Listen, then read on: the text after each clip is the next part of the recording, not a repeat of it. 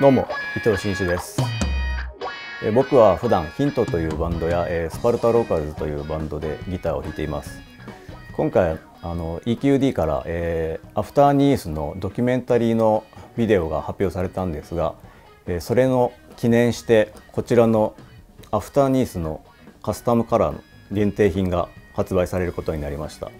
で、今回はこのアフターニースを使ってちょっといろんな音を出していってみたいと思います。僕のこのアフターニースに対する印象なんですけど、このリバーブは、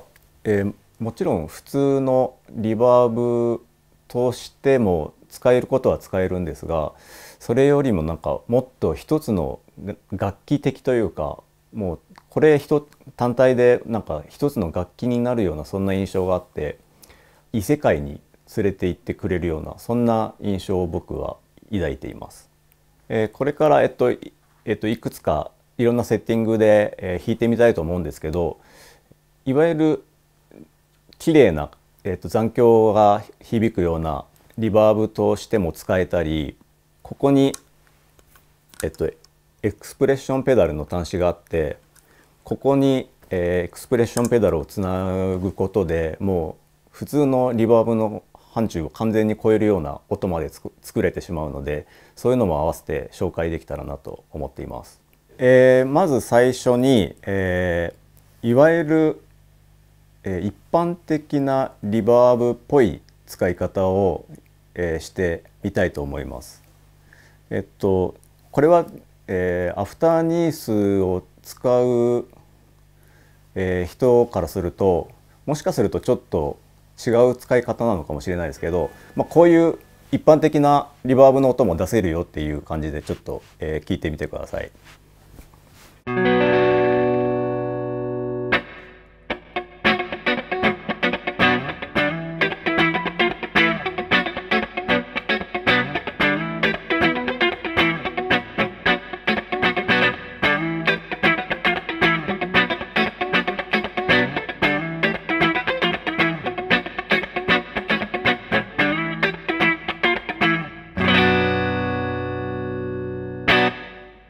次に、さっきよりもちょっとだけ深く、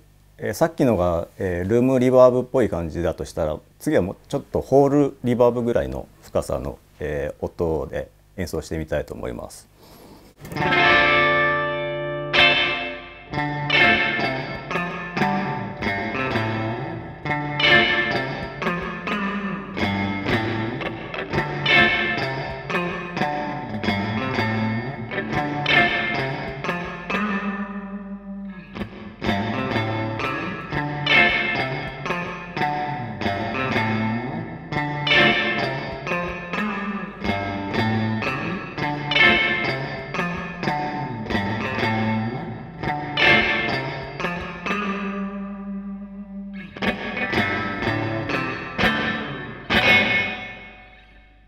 次は、ここのエクスプレッションの端子にエクスプレッションペダルをつないで、これをつなぐと、ドラグというつまみがこのペダルの肝なんですが、それをリアルタイムで足でコントロールできるようになります。で、このモードは2番目のモードにしていて、このモードはですね、ピッチ、クオンタイズされずにゆっくりと変化するっていうモードになるんですけども、どういう音かというと、僕の印象では風のような印象で、風がこう吹き荒れるような音のイメージなんですが、実際にちょっと音を聞いてみてもらいたいと思います。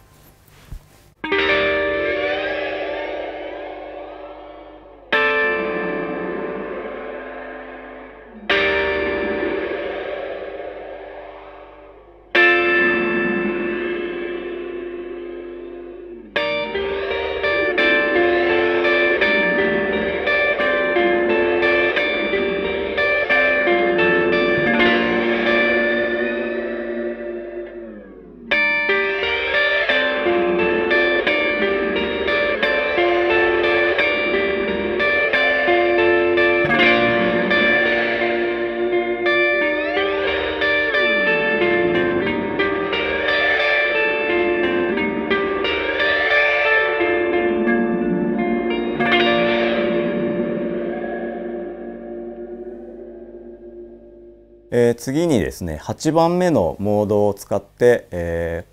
演奏してみたいと思います。この辺からですねだいぶ、ギターの範疇を超えたような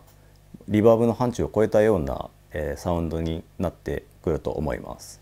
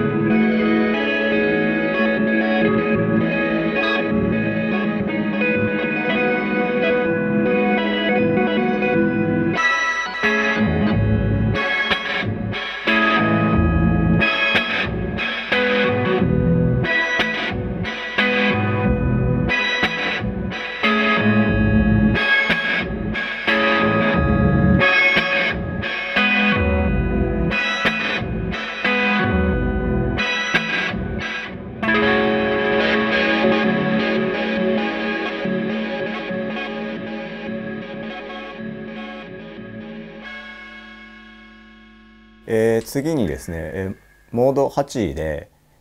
他のペダルとも組み合わせてみて、実際に音を出してみたいと思うんですが、組み合わせるペダルは、アースクエイカーデバイセスのナイトワイヤーフィルター系のペダルなんですが、これをアフターニースの後ろに置きます。これが、肝になってくるんですけども、こう後ろにつなぐことによって、さらに、ギターの範疇を超えるようなちょっと鍵盤的な音色にもなるので、ぜひちょっと聴いてみてください。